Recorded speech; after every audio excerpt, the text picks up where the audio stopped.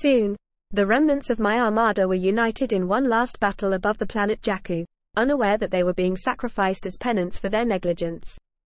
With the Empire erased from existence, something new could rise in its place. And from beyond the grave, I would control its every move. Darth Sidious, with the support of the Shadow Council, which included Grand Moff Rand, General Hodna Borum, the propagandist Ferric Obdur, and the former Commandant Brendel Hux, Councillor Gallius Rax led the Imperial Loyalist forces to his homeworld of Jakku. These forces consisted of a fleet of Imperial Star Destroyers as well as Rax's flagship, the Ravager, purportedly the last remaining Super Star Destroyer in the Imperial Navy. Admiral Garrick Versio also joined the Imperial Loyalists on Jakku, adding his Star Destroyer, the Eviscerator, to Rax's fleet. The fleet also possessed interdictor vessels, Immobilizer 418 cruisers, Lambda-class shuttles, TIE Line starfighters, TIE bombers and interceptors, TIE strikers, 20 gun raiders, and a TIE defender. Other Loyalist units included the 204th Imperial Fighter Wing, the Hellhound Attack Force, and a Mega Flight Group.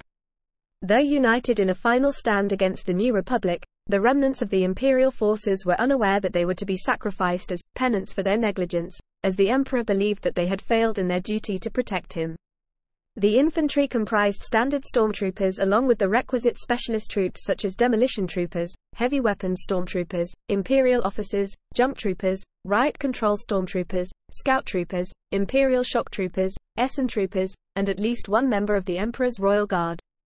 These ground forces were supported by several types of military vehicles including all-terrain armored transports, all-terrain scout transports, and AK-79S-80 Imperial troop transport.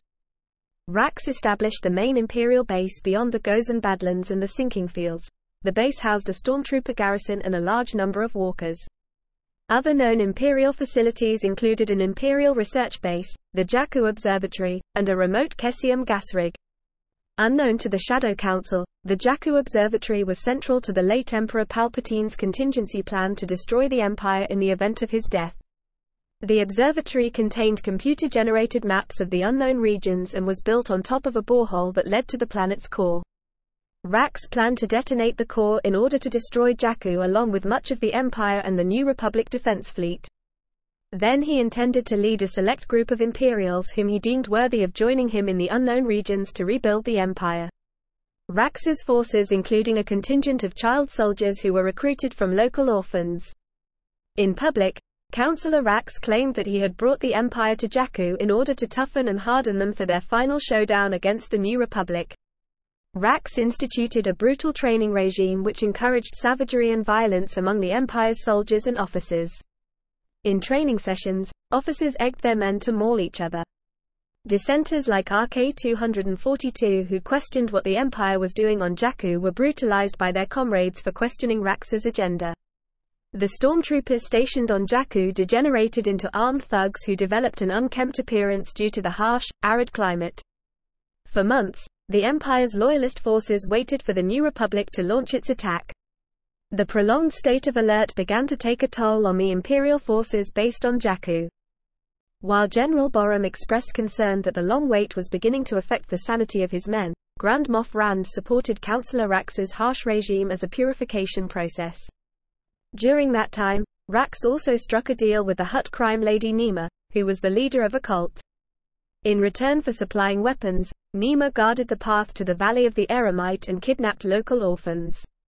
These orphans were trained by Commandant Hux into Rax's personal guard of child soldiers, which he hoped would become the template of his new empire in the unknown regions. Prior to the New Republic's arrival at Jakku, Rax gave command of the children to Armitage Hux, the Commandant's illegitimate son. Meanwhile, New Republic forces launched mopping-up operations against Imperial holdouts on Kashyyyk and Cloud City. Nora Wexley and her team discovered the Imperial presence on Jakku. Her son Temmin Wexley and the former Imperial loyalty officer Sinja Rath Velis reported Nora's findings to the New Republic government on Chandrila. In response, Admiral Akbar dispatched the scouting ship Oculus and several probe droids into the Jakku system to corroborate Temmin and Sinja's information. The scouting party found that much of the Imperial fleet had indeed retreated to Jakku and were consolidating in a defensive arrangement. Despite some political obstruction in the Galactic Senate, Chancellor Mon Mothma managed to pass a resolution dispatching the New Republic Starfleet to Jakku. Rax captured his rival Sloane and the former rebel operative Brenton Law Wexley, who had teamed up with Sloane to stop Rax. After capturing them, Rax gave a test demonstration of his child soldiers. As a symbolic act of his plan to tear down the Empire and start a new regime, Rax ordered his child soldiers to execute a contingent of stormtroopers. Following the demonstration, Rax imprisoned Sloane and Brenton. With the New Republic fleet entering the Jakku, Rax delivered a rousing speech claiming that the coming battle would be the Empire's final stand against the New Republic.